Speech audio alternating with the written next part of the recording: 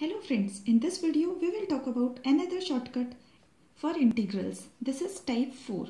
In this I am using DI method, differentiation and integration. Out of these two functions, one function I will choose for differentiation and the other one I will be choosing for integration, and I will successfully differentiate and integrate them. So the function that I choose for differentiation is log x and for integration is x cube. I'll keep on integrating this function. X cube integral is x power 4 upon 4. Once again if I integrate, it becomes x power 5 upon 20. Like this it will go on. Similarly on the left side I will be differentiating. Differentiation of log x is 1 upon x. Differentiation of 1 upon x is minus 1 upon x square. And it will go on like this. So where to stop? That is my critical point. I will tell you the logic where to stop. So I will choose a point where this is maximum and this is minimum. If I choose those two functions, I will be getting some integral that will be very easy to integrate or something that is there in my original function. So if I look at the differentiation and integrals, this is my critical point, this one. Because if I multiply these two, I will be getting x cube. That will be very easy to integrate. So as discussed in my previous videos, my trick is I'll choose this one positive, this negative, this positive. This is not required because I am stopping there.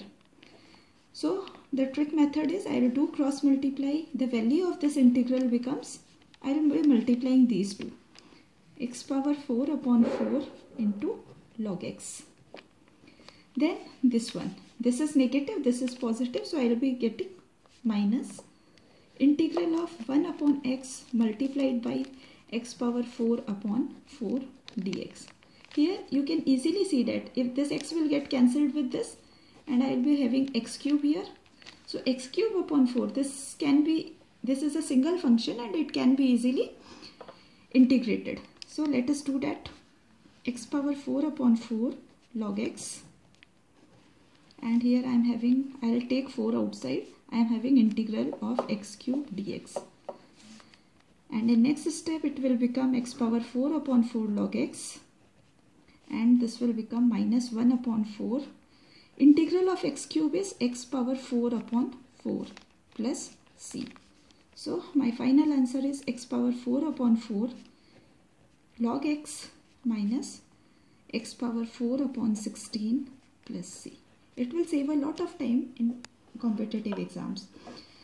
Now look at another type of integral, e power x, x power 4 dx. For this, the trick is, the value of this integral is, I will take e power x outside the bracket and inside I will keep on differentiating it till I get 0. So this is x power 4, then differentiation of this is 4 x cube, differentiation of this is 12 x square, differentiation of this is 24x, differentiation of this is 24 and differentiation of this is 0. So no need to write that. This will be positive, this negative, this positive, negative, positive plus c. That's all.